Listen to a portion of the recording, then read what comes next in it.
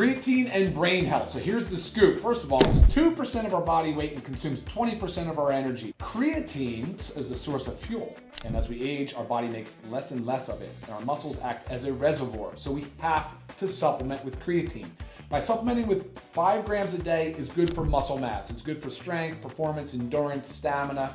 But if you increase your dosing up to say 15 or maybe even 20 grams a day, then you start to see all of the cognitive benefits. It's good for people that have stress. It's good for people that have sleep deprivation. It's good for aging, good for neurodegenerative diseases like Parkinson's, Alzheimer's.